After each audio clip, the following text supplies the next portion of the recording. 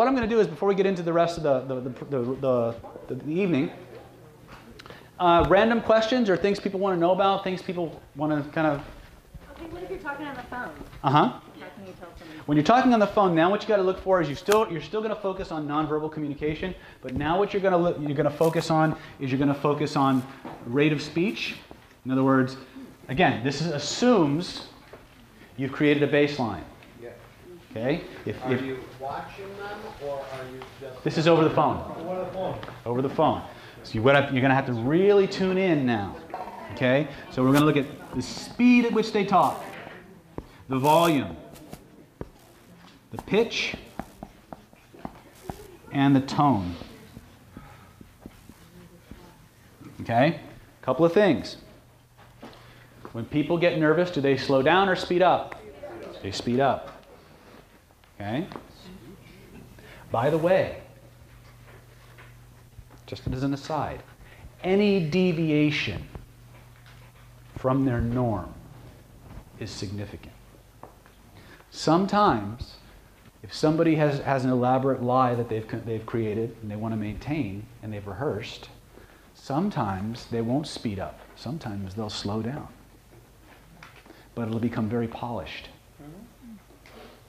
It'll be a lot more pristine. Okay? So it's not about the words, but the quality and the way that those words are communicated. Does that make sense? So this will be, by the way, this is stuff those of us who are natural bullshit detectors, these are the things that tip us off something's not right. Just a change in the speed, change in the tone, change in the pitch. Okay? Real quick question. So if like you don't have a baseline yet, like say if you're a manager and you're hiring, and you got maybe 30 minutes with that candidate, but you don't have a baseline yet. So then ask them about something mundane, something that has no emotional relevance whatsoever. Something that gets you a baseline. Yeah. What's your favorite? What kind of car you drive? How long you had it?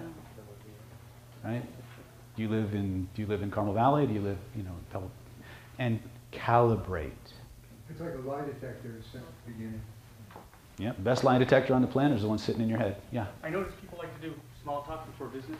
People are subconsciously doing that, or many times. Consciously doing What we are inherently trying to do as social creatures is we are unconsciously always seeking community. We're always seeking connection and cooperation. I wish we had more time because I have some drills that would just... By the way, it's not psychological. It's physics. Everything human beings do is an application of the physics principle of entrainment. Okay, there's a video floating around YouTube that demonstrates this dramatically better than anything I could tell you. But they took 40 separate metronomes, set them all moving at different speeds. Within 4.5 minutes, every single one of them synchronized. Well, but it was in a rocking table. I didn't see any table rocking. The table was on wheels. Okay, So the wheels helped do that. So. Not the one I saw. Not the one I saw either. Yeah, there's probably a bunch of them doing the same thing. But you can actually do this. In fact, in my influence courses, we actually do that.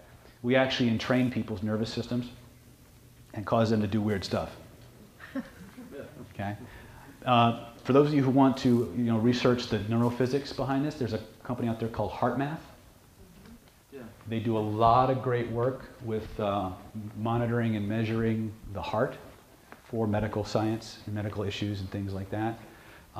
They've discovered the principle of entrainment even happens between a dog and his boy. They take a dog and his boy, they take him out out to play, they have them hooked up to these machines, and within 15 minutes their heartbeats synchronize. Oh, wow. Okay? Entrainment? Entrainment. Sorry? Who said that? Birds of elephants do that too. Yeah. It's the way our universe works. Okay? And here's getting a little bit metaphysical, but not too much that it kind of invalidates what we're saying. The old mystery schools used to tell us as above, so below. They called it the law of analogy. Basically what they said was that the universe follows patterns. It follows cycles, and that at different levels of reality, the same patterns repeat. If the reptile brain runs your body, and your body physically entrains, then your reptile brain starts to entrain, then your emotional brain starts to entrain, then your rational lying brain starts. That's why you finish each other's sentences, by the way. Because your thought patterns tend to synchronize. It's also one of the biggest influencers of your perception. Okay? It's a universal principle. Now, we can take it into all different directions in fairly provable ways, but again, that's a different class. Yes?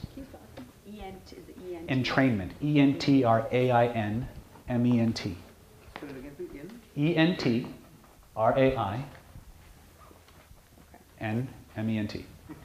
Had to look up and see it for a minute. By the way, that's one of the ways that you can tell if people are either remembering something or making it up.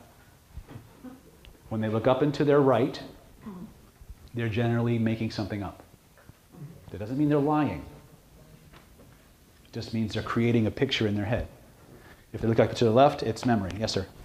So, when you have somebody in a hypnotic induction, let's say you're dealing with the more primal side of things, right? So, but listed underneath that reptilian, kind of consciousness, you're dealing with more of like social behaviors. So, is there a possibility that somebody under hypnotic induction, due to their social behavior with the hypnotist, is lying? Yes. Lying, hypnosis and lying have nothing to do with each other. If you, there's a myth when it comes to hypnosis that somebody in hypnosis can't tell the lie. That's a lie. Okay? If somebody's a great liar when they're not hypnotized, they'll be a better liar when they are. Because the part of them that doesn't make the distinction between what's true and not true isn't there anymore. Yeah. So has anybody told you come to you and hypnotize me so I go to the lie to my girlfriend? No.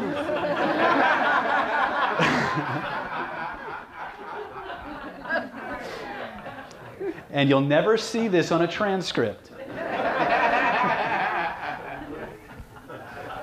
I get really interesting cases in my clinic. I really do. I mean, the average hypnotist gets weight loss, smoke cessation. Now, by the way, I have about 100% success rate with weight loss.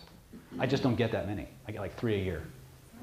Right? I get people whose transplanted organs start talking to them. Start forcing memories. Like this person's a total health nut, and they get this transplanted pancreas or spleen, and they start craving pizza and beer. I get hysterical paralysis where because of a young girl's social upbringing, she got betrayed by some of her friends, but her upbringing said she wasn't allowed to express it, that she was a bad person for having all these evil, hateful, hurtful thoughts, and she wouldn't let herself express it, so her hand just stopped working one day. And she went to the doctor, she went to the neurosurgeon, she went to the psychiatrist, the faith healer. Sweet girl, very sweet girl. And all the while she was doing this over the months, going to all these different specialists, she still had to go to school, she still had to function, so she trained herself to write with the other hand. Then one day it stopped. And nobody could figure out what the heck was going on. So they sent her to me, because they couldn't find witch doctor in the dictionary. One session, both hands were working, she's been fine ever since. Why? Because we have things in our life that we inherently resist, and things in our life that we don't accept at some level. And it's that fight between those two parts that causes most of our problems. It's very similar to when we try to fight between what we know to be true and what we're trying to convince the rest of the world is the truth. Most of what I do clinically is getting those parts talking, communicating, expressing the things that have been held back, expressing the things that you don't realize are driving their behavior. Ladies and gentlemen, I know every one of you here is extremely intelligent, very honest, upstanding, fine people. Okay, I know that because you have great taste in coming out tonight. How could that not be? But I also know that each and every one of you have things in your life that you're still denying, the things that piss you off to this day that happened when you were 5 years old. When you think about it, you get friggin' enraged, or upset, or scared. Those are the things that are driving your behaviors. They're the ones driving the bus. As much as we would... Everybody here know who Emu Phillips is, by the way? He was a relatively famous comedian, kind of came and went. Kind of like that odor in the enclosed space. But he used to have this really cool bit he used to do. He used to say, you know, I used to think that the brain was the most amazing organism in the human body. And then I thought, who's telling me that? Right? That's literally our lives, guys. We're monkeys who learn to think. Your neocortex, that superficial level of your brain, is the least informed and the last to know. Okay? It just is. Accept it, because until you accept it, you can't transcend it. You can't. You can rationalize all you want. At the end of the day, you'll still be 50 pounds heavier and not know why. Okay? You can lie. That's really what it comes down to. We lie to ourselves all the time. Is the word denial, living in denial? Yeah, we deny. We refuse to accept. Okay? Why? Because somebody in power somewhere told us what we were thinking and feeling at some level, in some context, was inappropriate. And we believed them. Whether they were right or wrong, I have lifelong anger issues, guys. I'll be honest with you at that. Don't piss me off. No. But the truth of the matter is a lot of the things I think I'm angry about, when I do my self-work, they're never the thing that's triggering the anger. It's always something much earlier. Something much more primal. There's that word, primal. Okay? I'm going to get back into the lie detection, but to finish doing this over the phone, you must, again, don't get sucked into the story. If you start paying attention to all the things in the story that are true, let me tell you something, that's the fastest way I can put the whammy on you. Okay, I teach conversational hypnosis, I teach conversational persuasion and influence. And all I have to do is tell you things that you can't deny, and you will believe whatever I tell you when I put things in that aren't true. Because it's how you're hardwired. It's called stacking realities. What you want to do when you're looking for liars is you want to do the inverse. You want to focus on everything that doesn't add up and only on that. And you've got to be like a pit bull. Okay? You've got to stick with the data regardless of your feelings about it. You don't judge it. In other words, you don't say, this guy's a lying motherfucker. And I'm going to prove he's a lying motherfucker. This is what doesn't fit. When enough cues build up, now you have a pretty good idea of whether somebody's being deceptive or they're just stressed out. Okay? So, does the rate of speech speed up or slow down? Does the volume increase or decrease? Pitch. Do they start to talk like this? They sound like chipmunks, right? I didn't do it, right? Did they go, I did not have sex with that woman? Or do they go, I did not have sex with that woman? Especially not that one, but anyway. Tone. Do they get aggressive? You know, is there a change in their tonality? You know, do they get angry? Do they get afraid? Is there a fearful tone? These are the things that are going to tell you what's really going on. And like I said before, they're the things that you will unconsciously pay attention to first. They're the things that will set up, especially for the ladies. Ladies are natural bullshit detectors. Okay? And it's not because they're smarter, although they'd like to think so. No. It's because of their socialization. They actually use more of their brain than us guys do. We're very direct thinkers most of the time. But because of their socialization, yes, ma'am? But we are taught that men think entirely differently from us, and we're taught to second guess every intuition that we have because, oh, they're completely different, and just because they say this or they do that, they're different than you and me, you know. They have to try to understand their limitations or occupations or whatever. And again, we see a person's values interrupting on the group. But you're actually right. We do think differently, but not the way you think. I'll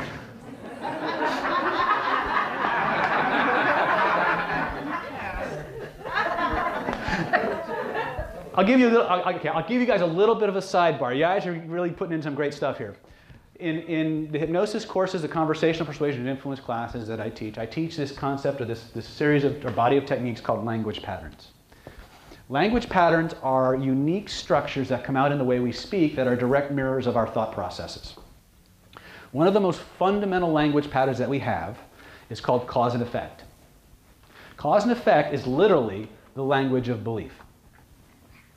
Okay? Using cause and effect, I can take any two unrelated items, give them a causal relationship, and then using another pattern called complex equivalence, I can make it mean anything I want it to. And your brain will do somersaults trying to make it work, regardless of how ridiculous the examples are. Give an example. Okay. You asked for it. Many times when I talk to people, I let them know a very cool physics principle, that just the color of the walls of this room can actually cause your weight to go up and down.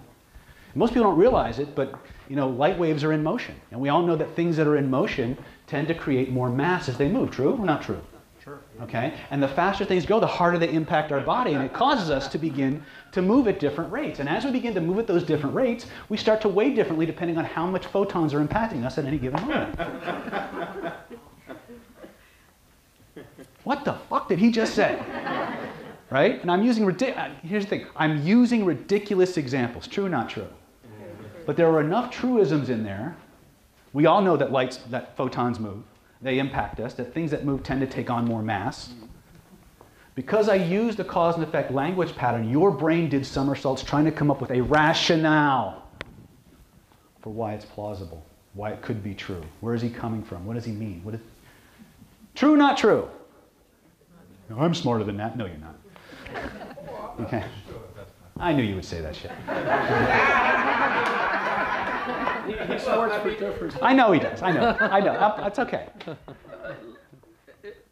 I mean, I'm not going to say that it's true, like, you're going to start weighing 10 pounds more. But we have no way of detecting whether you don't weigh just a little bit more. So it already works. Thank you so much for coming today. No, but you're right. He's absolutely, because here's the point. He has a very academic, he's very grounded in the sciences, I would imagine. True or not? No. What do you do? I'm an artist. Oh, really? Wow. He's a smart guy. I like him. Yeah, that was my second guess. But my point is that, is it plausible? And that's what he's going to. It doesn't have to be capital L logical. It just has to be plausible. Yeah, just enough to confuse them. Well, again, here's my point. Here's my point. I was deliberately, first of all, I stood up in front of a room full of people, challenged them, and then used deliberate, ridiculous sayings and metaphors and examples, but I just linked them using one hypnotic language pattern, and look what the effect was. What happens when I start using things that are in fact true, that you can verify, that aren't so diametrically opposed, outside of the field of possibility, and I link them to things you already know are true? Yes? You also started talking a lot quicker. Yes, I did. More animated. Yes, I did. Because it's hard to not riff at this stuff. It's just too much fun. But the point is that when I start utilizing hypnotic language, okay, which only honest people should know, but it don't, your ability to analyze, parse, and dissect information drops. You lose the capacity. First of all, you can't keep up with the rate and speed at which I'm hitting you with hypnotic language to find bits and pieces of data without all the other things you're not focusing on going in the back door. Okay? Your conscious mind gets overwhelmed. How many of you notice that even though I talked really fast, it was still kind of fun to listen to? I mumbled too much, yeah. But it was like, wasn't there kind of a, and I laid it on heavy because I wanted you to physically feel the difference. How many noticed a little bit of a pressure behind their forehead? That's tension building up as you struggle to process the language I'm using. In real applications, I wouldn't do it nearly that heavy. Okay?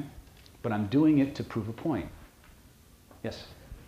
Another way of thinking about it maybe could be you were doing some form of distraction at the same time amidst your, I call it patter, you were injecting what you want to inject into the subconscious while you were distracting this conscious one.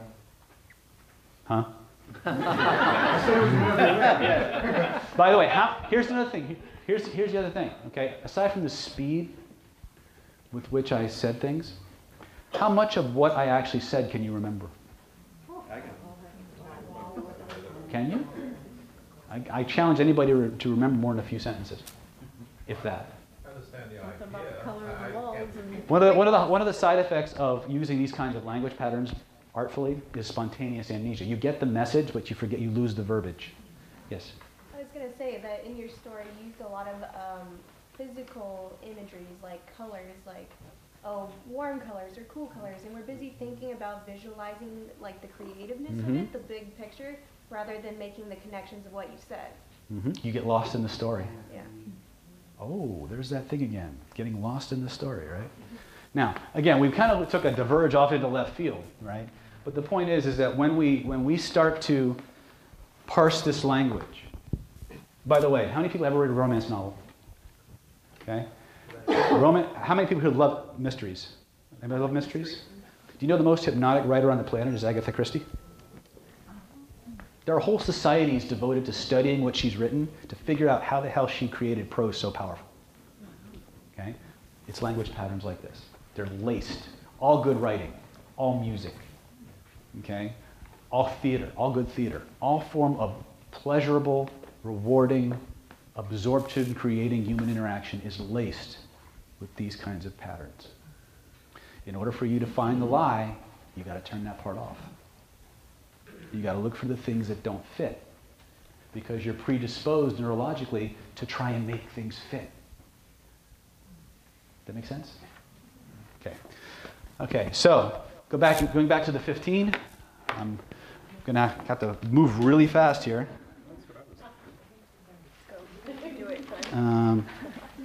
Well, again, some of these we've already covered by a rather more circuitous route. Extreme overreaction. If they just get in your face, get indignant, they're lying. More often than not. Or they'll do something like, I can't believe you even asked me that. Oh, nobody's ever said that to you? Right? Or I've worked here 20 years. I would never do something like that and jeopardize my pension. That's called a lie of influence, by the way. They didn't just say, no, I didn't do it. They said, I've worked here for 20 years. My reputation is impeccable. Of course I didn't do it. And of course I didn't do it was optional. But this is where we'll start getting into deflection. This is where people will start to deviate from the actual question that you ask them and start to attack or answer something else. I have some examples, but I want to get through these real quick. Okay, I covered the men cheating example, so that's another one. Okay. Behavioral pause or delay. Once again, if the rate and speed at which they respond changes abruptly, the pauses get longer or shorter. Pay note, that's a little flag in your box. Okay.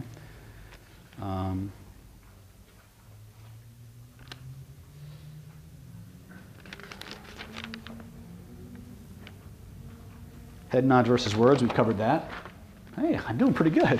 Yeah. Hiding their mouth or eyes.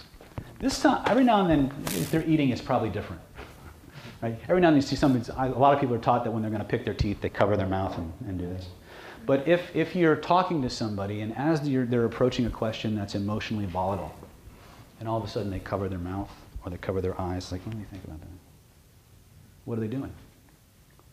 They're blocking, right? They're hiding something. Unconsciously they're trying to hide, so they're hiding it behind a gesture. Now remember, each of these by themselves does not mean they're lying. But you start getting them in 2s and 3s, now we want to start to get a little bit more investigative. Right? I could call these just your passive looking both ways before crossing the street kind of things. You just do it, and then when all of a sudden something doesn't quite match, now we know to go a little bit deeper.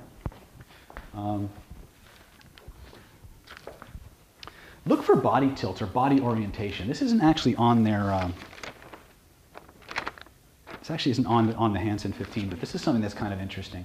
One of the things we talked about earlier is that when people are lying or are about to lie, they're going to find a way to distance themselves. So a lot of times their torso orientation will change.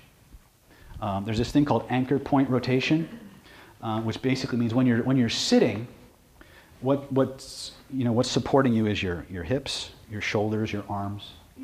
If all of a sudden you ask them a question and there's a very large body shift of the anchor points, that's something to pay attention to. I don't have a chair. Can I have that chair? I'll use this one. When you're, can you all see? I'll stand in the middle.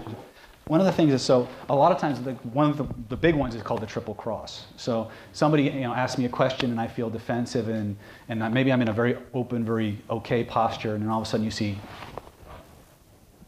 this, right? And it looks like I'm in deep thought, right? No, I just guarded my groin, my chest, my face, okay? You might as well hold up a sign and say, "This man is lying to you," right? If you see them move from this position and shift away, they're creating distance. Sometimes it'll be even less obvious. The feet. A lot of times, pay attention to when you're looking at anchor points, from the waist down in a seated position sometimes, it'll be the hips, the knees, and even the limb that isn't rooted. It's the part that isn't rooted that will start to give away the most indicators of, remember, these are all stress indicators. So if you see that I'm kind of sitting here, hanging out, being my own guy, you ask me a question about, the blonde I was playing with the other day, and I go, "What are you talking about?" Right? Or maybe I'm doing this, and then all of a sudden what do you mean? See how subtle? So we've really, can you guys see what I just did? No. All right, I'll just do yoga for everybody. So I'm up here, right? Hopefully, if you hear a tearing sound, you know what just happened. So I'm here, right? And she asked me what I was doing with that blonde, and my foot's kind of going like this. And I go, "Well, what do you mean?" And I just hold my foot still. Or, what's that? Okay. Or maybe I can't really do it, but they actually hold their foot still with their other foot. So maybe in a profile, you'll see this. So maybe they're like this, and then all of a sudden that foot's kind of bouncing, they just kind of lock it down. Okay? These are the things that are the most likely ones you'll catch if you're in a place or in a position where you can look at them. Because they're the things we consciously, when I'm talking with this young lady, she's looking at my eyes, she's listening to my voice, she's watching my facial cues. Okay? She's not paying attention to where my feet are pointing, where my shoulders are pointing, consciously. Does that make sense? Yes? Okay, I have a question. So a very simplified version of what I heard is that, so correct me. Number one was basically if they freeze, that's bad. And I know this is really simplifying it, but then the last one was if they move, that's bad. So what is the okay thing for them to do then? If they keep doing what they... And I know it's me, like, No. I'm just like, Were you here when we talked about baseline? Mm-hmm. Okay. Remember, we have to know what is their baseline behavior. What do they normally, naturally do? Without that information, we can't calibrate. All we can calibrate is that there's been some change somewhere, but we don't know what it means. So we have to know. If I'm talking, and the first thing I do when I'm going to talk is I kind of hang out, right? Right? So by the way, this is actually an alpha male position. Yeah. Okay? If you want to feel more alpha, sit this way, even if you're female. However, I'm taking up space. I'm expanding laterally, as well as, more or less, yeah. Right? You'll see people who are very shy or who are basically betas. They'll take up as little room as possible. They won't move beyond their borders or their boundaries. Now, contextually, if you're in a situation where you have to dress somebody down and they hate you or they have no respect for you, you'll see them do this. It's an inappropriate dominant signal. It's the fuck you signal. It's a show of disrespect. It's a show of rebellion. If contextually it's inappropriate, you see the guys who are too cool for school doing this all the time, right? The jocks, the alphas are, they're kind of, right here. And then Fonzie comes in, the rebel without a clue. And he goes, hey, Prince, how you doing? And he's basically saying fuck you with his body language. Okay? Why? He's assuming an alpha male position in a situation where he's not the alpha. Okay? And that's usually when the principal lowers the boom. Right? So these are things, again, people reading 101. A lot of times there'll be things like, there's a story that Paul Ekman tells. There's this thing in body language we call emblems. Emblems are body language symbols that are culturally specific, but they can take the place of words.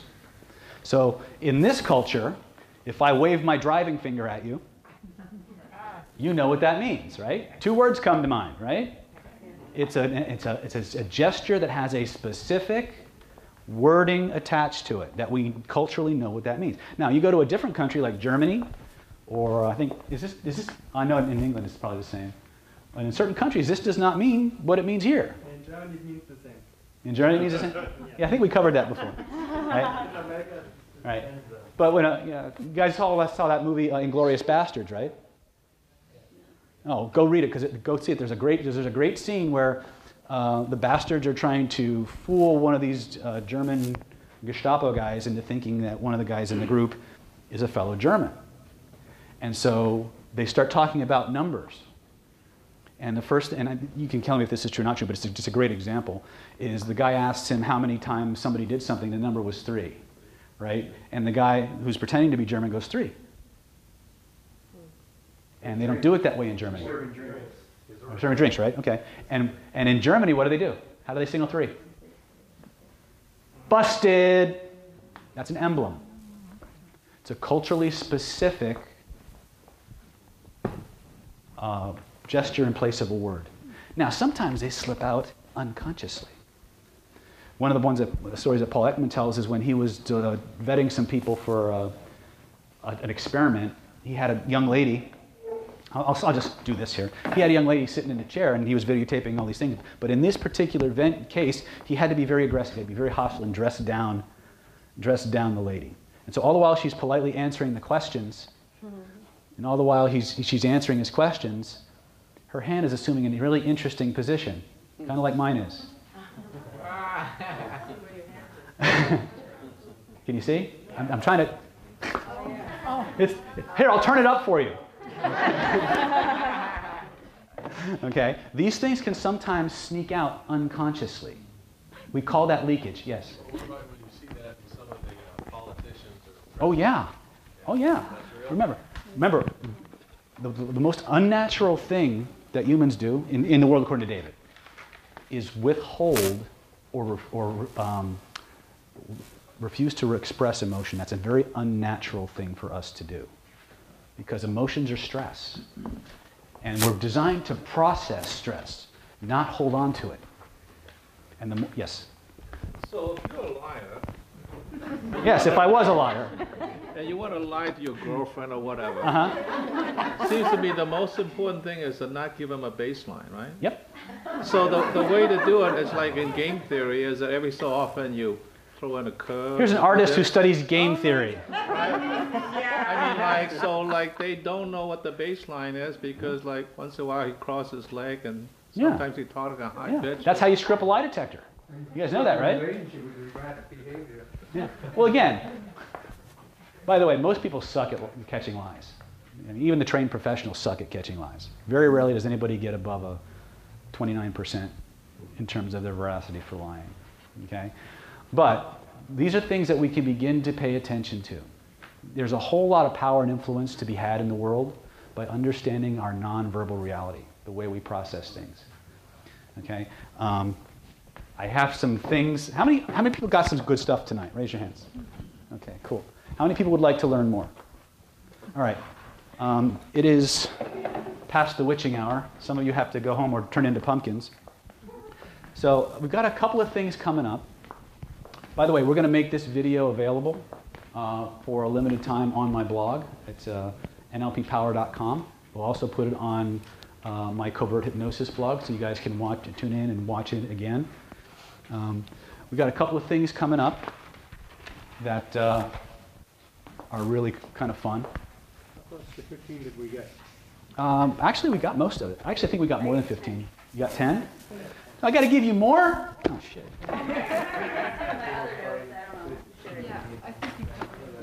I covered a lot more than 15 because I condensed a lot of them. But the anchor point movement is, I'm looking for big stuff. Yeah. We want to see big things first, because if you can't spot the big ones, you aren't going to find the little ones. So look for body orientations. Look for large global changes. Look for when they block you. Look for when their tone speeds up, their volume raises. How about sweating? Sweating is a sign of stress, not necessarily deception. Right? The nervous laugh. Right. Nervous laugh, yes, very much so. Oh, also non-words. When you hear them stutter, when you hear them start to go and there's an increase in how they normally do that, indication that they could be lying. Yes? Did I hear you say that to mess up a lie detector test, you just cross your legs? No. To mess up a lie detector, you distort their baseline. You distort their baseline. One of the most common ones is actually to put a tack in your shoe. And every question they ask you, you just jack your heel. I'm not saying you can do it with hypnosis too. Some other things. If they start bringing God into it, call your lawyer. No, it's really, I swear by Allah, I swear on a stack of Bibles, they start bringing God into it. My kinesthetic interviewed an interrogation teacher, first thing out of his mouth, the minute they bring God into it, they're probably lying to you. I swear on my family, not quite so much, but yeah, pretty much in the same category. Because it's called dressing the lie. They're trying to give you the perception that they're as unimpeachable as the Almighty. That because they believe, how could you possibly question, right? Hitler did the same thing. There was back when I was studying this stuff, he had a saying, he had a slogan that he taught the population. And I don't think he came up with it, but he had some pretty smart people wielding public opinion. He used to say, to serve Hitler is to serve Germany. To serve Germany is to serve God. Makes sense to me, right? Right? When you go to a religious ceremony, especially like Orthodox Catholic, which I'm recovering from,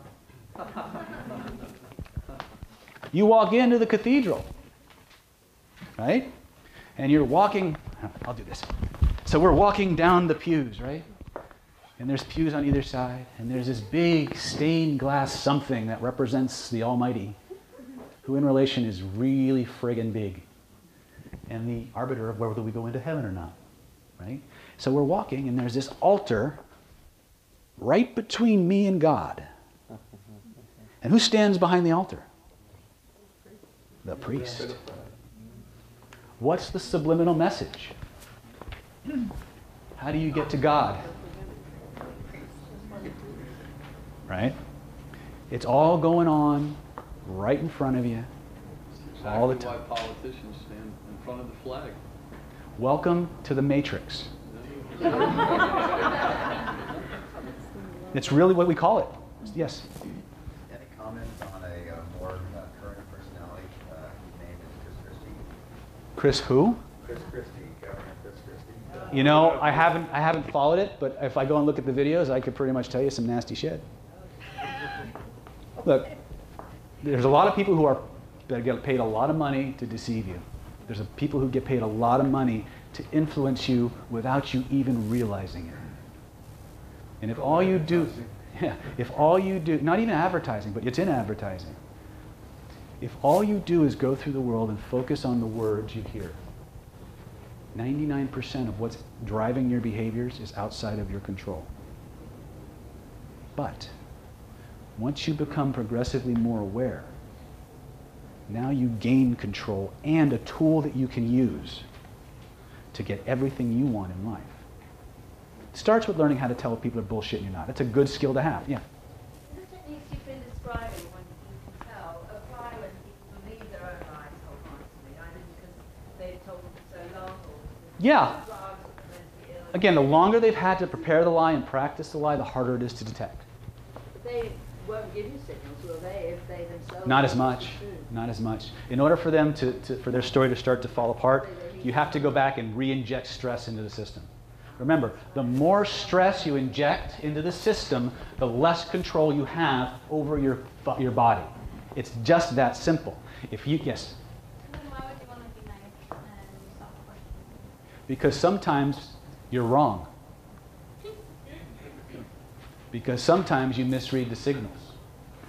Sometimes, even though this person is lying to you, they control something in your life that you need them for. Calling your boss a dirty liar, probably not a smart career move. Right? You have to use wisdom with some of this. If there's somebody in your life that you feel is doing you wrong, and you know you're better off without them, and you're okay walking away from that relationship or decisively changing the dynamics of that relationship, go for it. I'm not saying don't. I'm saying think about what you do. Because remember, people will always forget what you said, but they will never forget how you made them feel. Okay? Yes? Maybe I missed this, but how do you, some of these things, you know, you said they could be like a person's nervous and all these other things.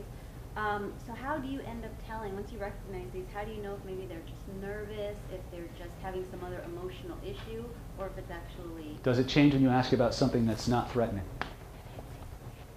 If they're nervous in general, their behavior shouldn't change all that much.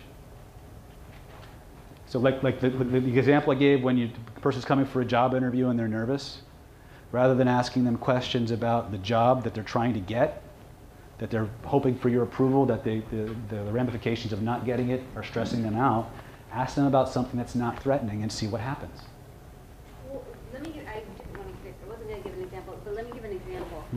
There was a time, for example, when I had a job, and the person that I worked for asked me if I signed in 5 minutes later or something, or earlier. And I didn't, but I was so mad that I was even accused of this, because it turned out to be like $1 difference or something. I was so offended by this. But so many things that I demonstrated, you just described as, you know, typical of liars. And now I'm thinking, oh my gosh, this is like years ago, but I'm thinking, oh my gosh, they just probably totally thought I was lying, because I was so offended. That's what got my response, and I was offended that somebody even, yeah, so I really did overreact all this stuff. But it wasn't that I was lying in that case. You were here when I talked about Othello's flaw? You just saw it, right? She got upset, she got offended, she gave all the cues that would trigger somebody who's got a guilty conscience, trying to cover it up. Was she lying? No. Be careful who you accuse, right? Now, this was a job that you had, right? So they knew something about your behavior? Yeah, and I was always known for being, you know, pretty honest. Okay. But I was just mad, and so I was just going late to work instead of showing up on time. Again, but what did we see? We saw a strong emotional response that's out of the ordinary, right? Doesn't always mean they're lying. That's why you got to be careful. Yes, Ken. Oh yeah. We got to hand out we have some papers to hand out. Ladies, can you start handing them out? What we've got going on, I'll answer questions afterwards, okay? So April 22nd through the 26th, this is probably not for most people here. But for those of you who really want to jump down this persuasion and influence rabbit hole, learn the secrets of nonverbal communication, how to weave those language patterns like I was showing you, how to connect with people and create instant chemistry and connection in any situation or circumstance, we have what I call my CPI, Conversational Hypnosis Masterclass. It's a 4-day training, 5-day training, I'm sorry. 5-day training, April 26th or 22nd through the 26th. It's going to be here. And from 9 a.m. to about 6 p.m., I will drill you on a complete system of persuasion and influence, which includes body language, rapport skills, hypnotic language patterns that turn everything you say into a practically irresistible, compelling hypnotic induction. It just makes you very, very fascinating. Okay? How to tap into people's emotions in a way that they want to do what you want them to do, ethically and honestly. That's everything. We're the good Jedi, by the way. Okay? There's people out there using this to hack the system. Normally to walk into that is $19.97. Okay? If anybody wants to jump on that, I'm giving a $500 fast action discount. You can get the whole 5-day training with the certification for $14.97. Now, not everybody wants to get certified in conversational hypnosis. I had this epiphany not too long ago that not everybody who comes to my meetup actually wants to be a hypnotist.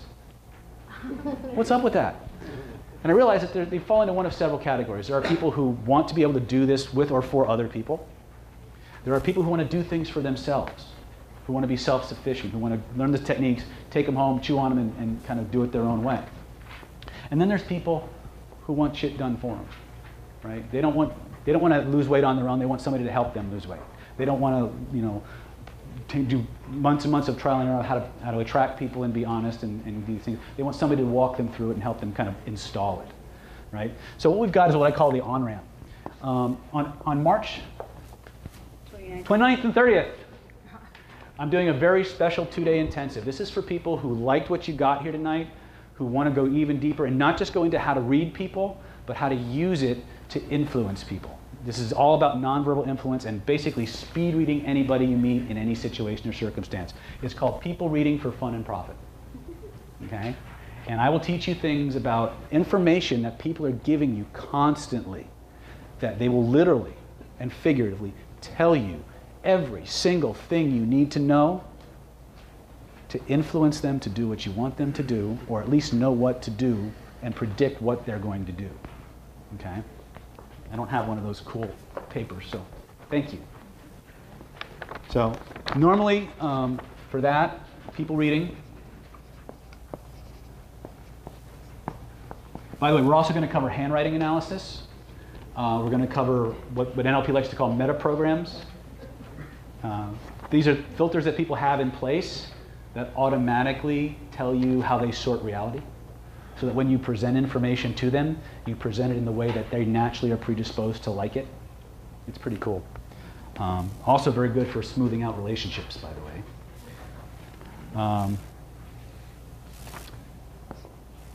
And you can read everything that's on here. It's pretty. We're going to talk about body language, how to influence people, how to no longer feel powerless, how to use your own body language to change your emotional state into anything you want at the drop of a hat. You ever walk into a situation and you just feel completely overwhelmed?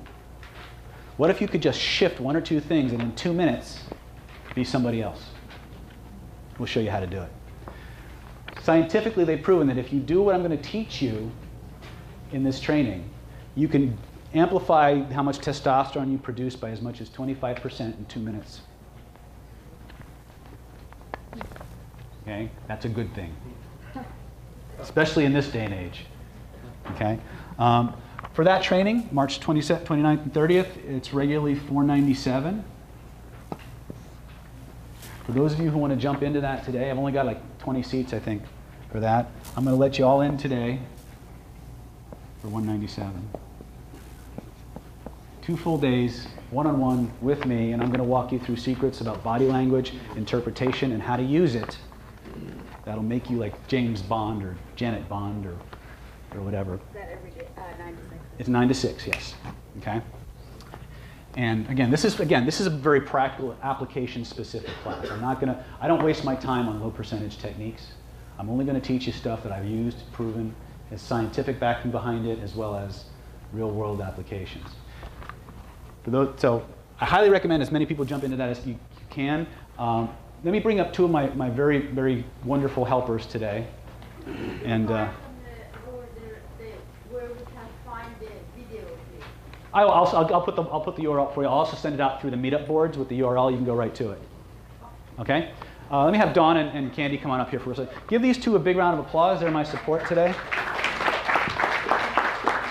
They're the ones that have been signaling me fervently since 9 o'clock to say, right? And of course, I like to talk, so here I am. This is my lovely wife, Dawn. And the reason that she is my wife is because she is, in fact, a better hypnotist than I am. Okay? Dawn is going to be helping you. Anybody who wants to get in on the People Reading for Fun and Profit course, she's going to be handling that. Just fill it out. See Dawn. She'll take your papers. Don't leave them laying around. Okay? I'll be hanging out to answer any questions you have. But for those of you who just have some stuff you don't want to be in a group or whatever, we have a very special gift for everybody here tonight. Everybody here is entitled to come and spend 1/2 hour with me at my clinic. I'll do a personal consultation with you. We'll discuss the areas of your life you want to work on and what the best route is for you to get what you want and why you came here. If you want to go into more lie detection stuff, fine. You want to learn, if you got aches, pains, stresses that you want to get rid of, I'll show you how to get rid of. I don't promise to fix your problem, but I'll show you how to get there. Where to go and what to do. Also, if you have relationship stuff you want to work on, you have health problems. We have an unprecedented recovery rate with things like acute and chronic pain, physical or emotional. We can nuke most physical pain in under 2 minutes. Okay? And I could go into all the different reasons, but anyway, my gift to you guys for coming out, for putting up with the hard chairs, my colorful metaphors, my picking on you, is my way of saying thank you for coming out. But you do have to book your consult. It's free. There's no charge. Normally, it's $350 to walk in my door. Okay? But if you guys want to come and hang out and go through some things and find out if what we do is a fit for you, see Candy. She'll get you set up, and we'll get you on the schedule. And you guys will come in, and for 30 minutes, I'm yours. Where are you? Our clinic's in Solana Beach. I used to do things here, but the scheduling was so erratic, it just was better to just bring. We just opened a brand new facility too. We just expanded. We added 3 new treatment rooms. We have a beautiful sun deck. We're thinking about having the whole office catered, but Anyway, so everybody have a good time? Yeah. All right, thank you.